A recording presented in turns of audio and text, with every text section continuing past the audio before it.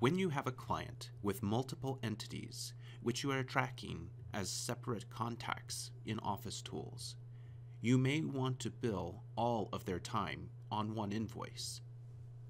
To do this, you will first need to set up a Bill to Contact. Navigate to the Setup menu, Billing, and Bill to Contacts. Here, you will first want to select the main client as your billing group. Once they are selected, you will then add all of their entities which you want to bill from this client.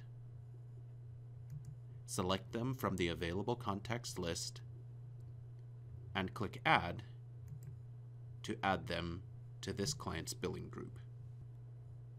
All billable time for the client specified in the assigned billing group will automatically be transferred to the client specified as the billing group.